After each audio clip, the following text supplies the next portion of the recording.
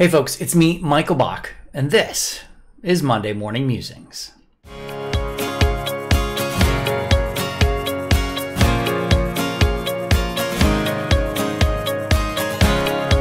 Hey folks, before I get started, I just wanted to let you know that some of what I'm about to talk about in this morning's Monday Morning Musing might be a little triggering for some.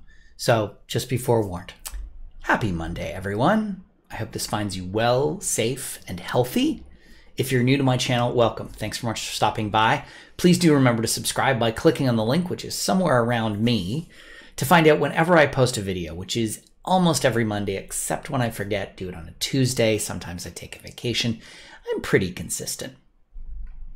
I wanted to talk about something this morning that's not new. It's been in the news for weeks and months, and that is this call to eliminate some of the,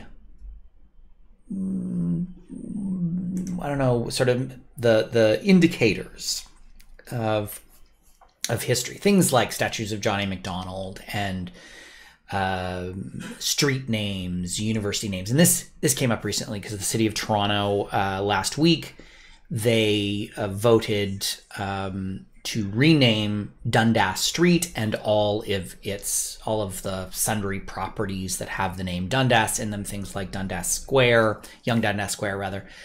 And it was a vote of 17 to 7. 7 people, 7 city councilors actually said we shouldn't do this. And I just want to read out their names because I think it's important that we immensely shame them for this. Gary Crawford, Michael Ford, Mark Grimes, Stephen Holyday, Denzil Minnan-Wong, Francis Nunziata, and James Pasternak. That these people would vote against renaming the city tells me that this message that I'm about to deliver is more important than ever.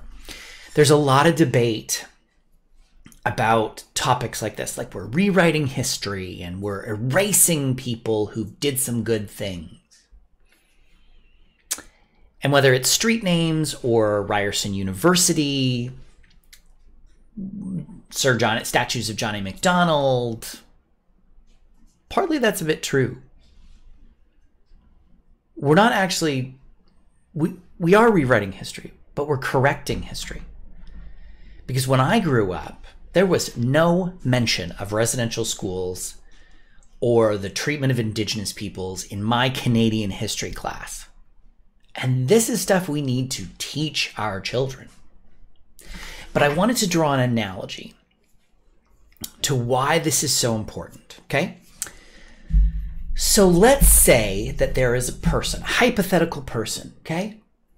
A hypothetical person, let's for sake of argument call him Bill Cosby, okay? Totally made up name. And let's say for sake of argument that this Bill Cosby, a hypothetical person, sexually assaults a woman in your life, be it your spouse, your sister, your mother, grandmother, your daughter, your niece, a friend, and everyone knows it happened. But throughout the process, he gets away with it. And then let's say, for sake of argument, that Mr. Cosby, hypothetically, is a celebrity.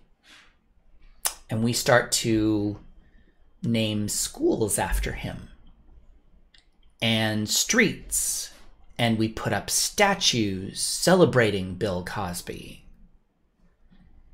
And how do you feel?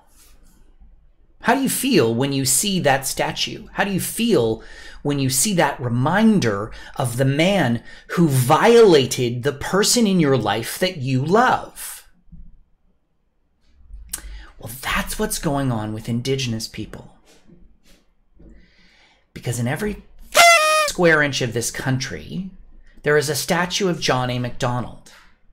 And John A. MacDonald was one of the architects of the residential school system. Ryerson University is named after a man that was responsible for residential schools. Dundas Street is named after a guy who never set foot on these lands, a British parliamentarian. Yet somehow his name is smeared across this country. He also worked really hard to make sure that we could keep up the slave trade. Great guy.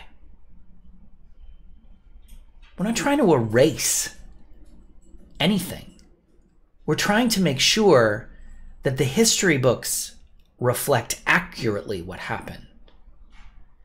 And we're also trying to make sure that there aren't constant symbols of racism staring us in the face.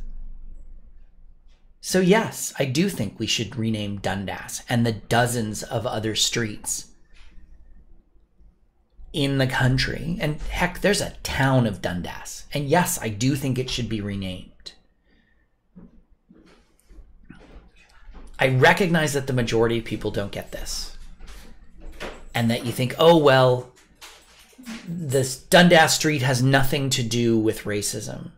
But it is a constant reminder for people who at one time in their history were viewed as property. It is a constant reminder of racism. And if there was a street named Bill Cosby, how quickly do you think we'd rename it? How quickly do you think the outrage would have occurred? Pretty quickly.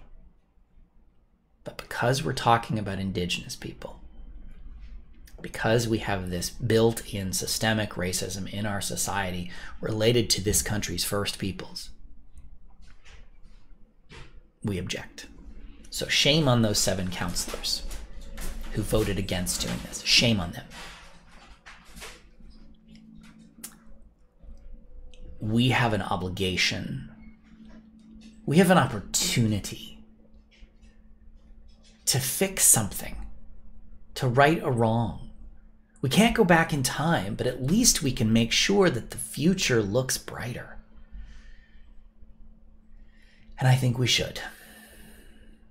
That's it for me. Thanks so much for watching. Really appreciate it. Do remember to subscribe and like the video and share it on your social media platform so everyone can hear me rant about this particular topic. And also connect with me on social media if you haven't already done so. I am at the Michael Bach on all of the social media platforms, at least the ones I'm a member of.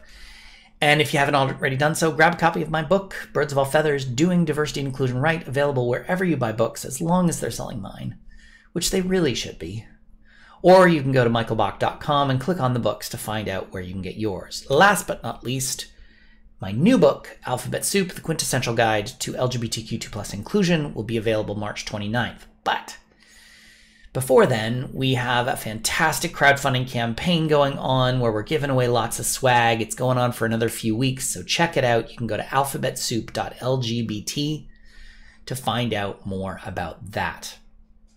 That's it. Have a fantastic week, and I'll see you next week for another episode of Monday Morning Musings.